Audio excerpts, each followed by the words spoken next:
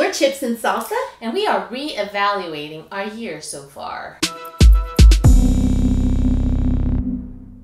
Hi, I'm DeeDee. I'm Ximena. And we are Chips and Salsa, two homeschool moms bringing you fun, practical, and encouraging tips. Yes, we are all about community and we want to stay in touch with you. So hit subscribe and hit that bell button so that you get notified every time we upload a video. And also consider joining our Facebook closed community group. We'd love to have you be a part of it. All right, well, this video is a collab, again, with our dear friends, Tanya from Project Happy Home and Lindsay from Momma Schmooze Reviews. We love these ladies. They've always been so supportive. Yes. And I personally watch their videos because I find them inspiring. Yes, thank you for your channels. Thank you. And you can follow them on social media too. So we will have the link of the collab videos below so you can check it out, and we'll have a playlist too. So all right. We're heading into 2020. The year of vision. Yes. So how's it going for you so far? You know what? I would not say this has been the most enjoyable school year so far.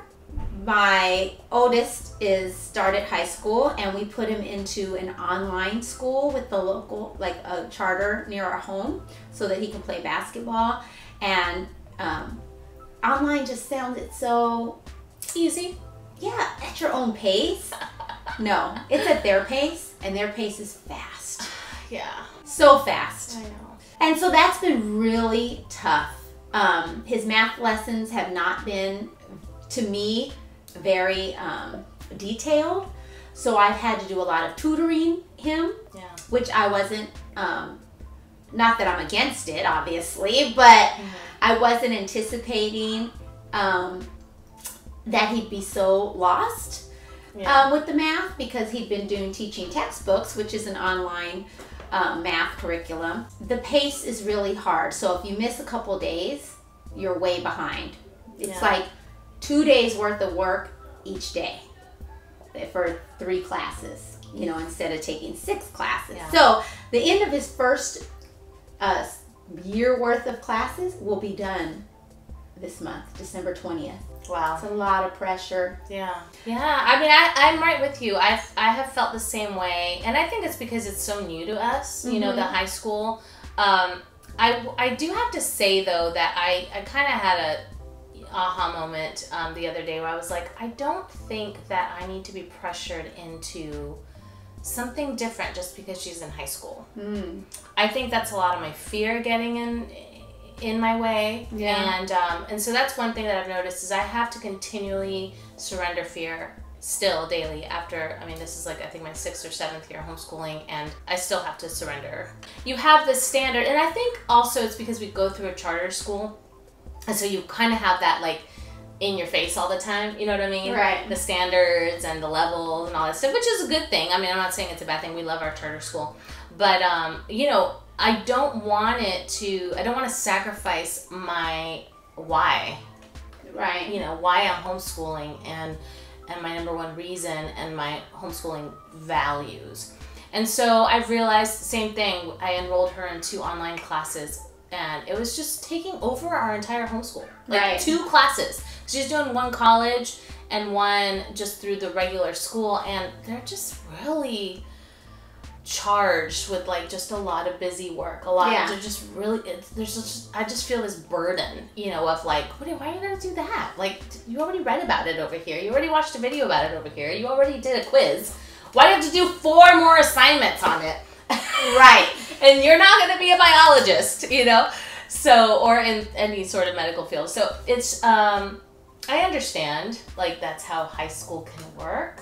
Right. Well, and how they're evaluating you, because in homeschool, we're right there. We know if they understand a topic or they don't understand it, so we don't need to give them quiz after quiz. And we know when we can move on and leave it alone. Right. Because it's not their thing. Right. So I think a lot of prayer in the next couple of weeks is needed for us, you know, in regard to high school. Yeah. Yeah, I've been praying, and I made my decision that I'm definitely going to pull her from the class after the semester. She's going to finish strong. Because we've already come this far. I'm not going to pull her out. Right, you got to get that credit. Yeah. So we're going to finish strong. She's going to finish keyboarding and biology, and then we are thinking about, I've been looking at time for learning online, something simpler, or me just teaching her and doing what we usually do, which is I do have a high school biology textbook that she's not even really using for this class. I don't know why we even have it, but I would use that as a spine, right? And just have her read and summarize something for me. I'll pair it with videos, just like we do homeschooling. So the thing with high school is you have to have that course needs to be approved ahead of time, right, to get onto your transcript.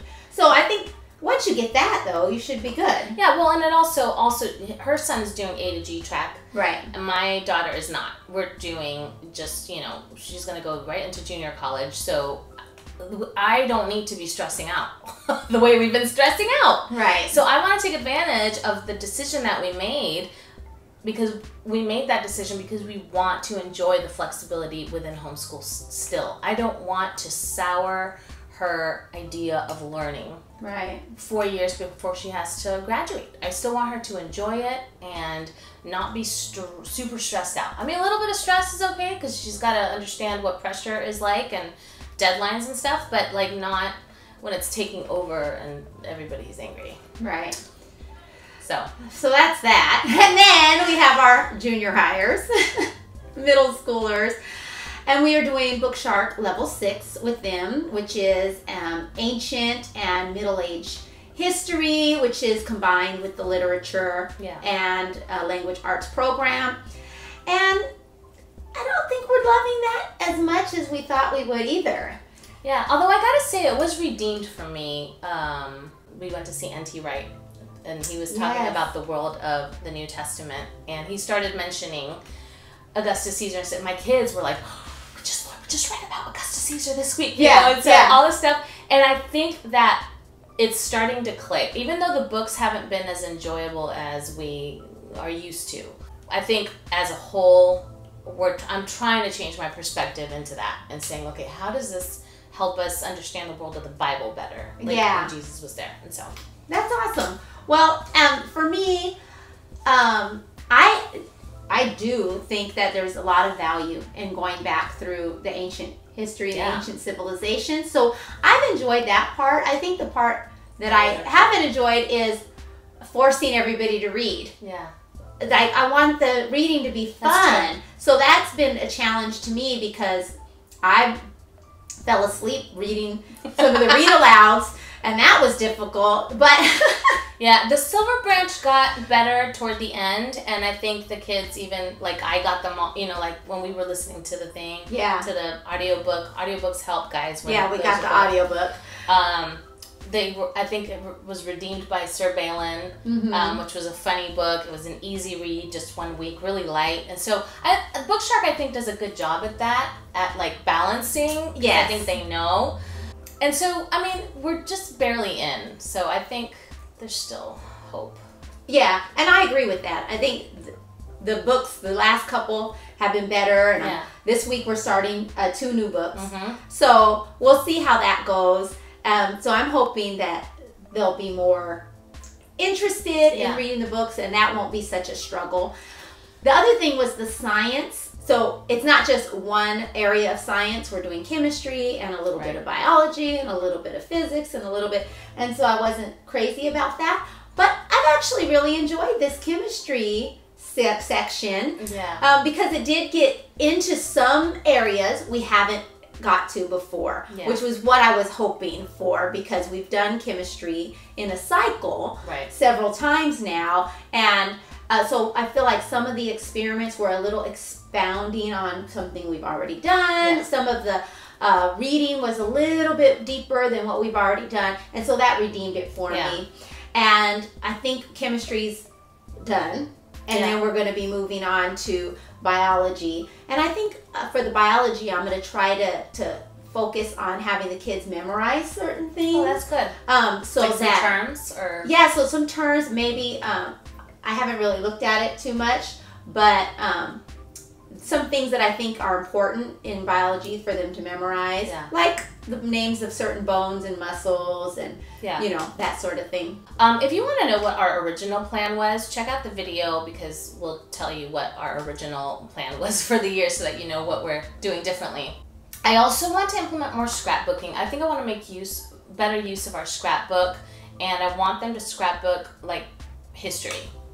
Yeah. So I think I'm going to take some time for them to really do that. I'm going to have them choose one topic of whatever we read in the week and really dive in. Write me a nice paragraph, you know. I think as far as like the way that I have things set up, I really like. We've been listening to the story of the world, and then we're doing the timeline, like kind of scrapbooking in the timeline book. And when I'm consistent with that, that's really good. Yeah, so it's giving us a little bit of the scrapbooking kind of thing and the timeline thing, which we've done in the past and loved it. And then when we got to Bookshark last year, did not keep up with the timeline at all. So this year, using the timeline has been good.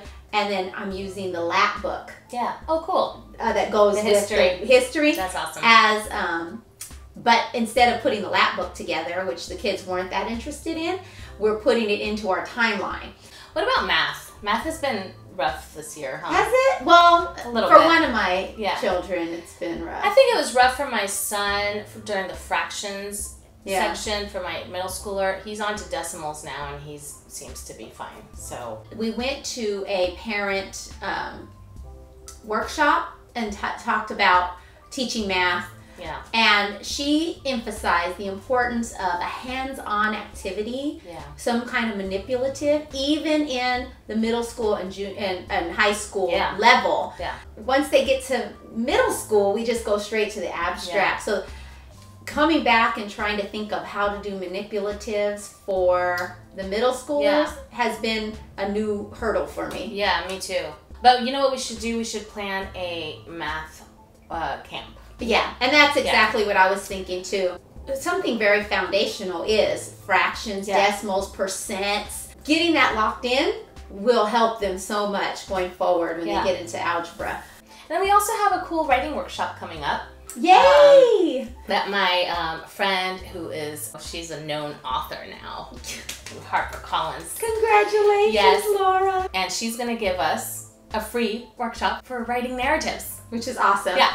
I mean, that's her major, you know, she used to be a teacher and all that stuff, so she's going to be great. It's going to be fun. Yeah, the kids are really looking forward to it. I mean, they love writing, but not essays. So they love writing stories, so they're going to really enjoy that. Yeah.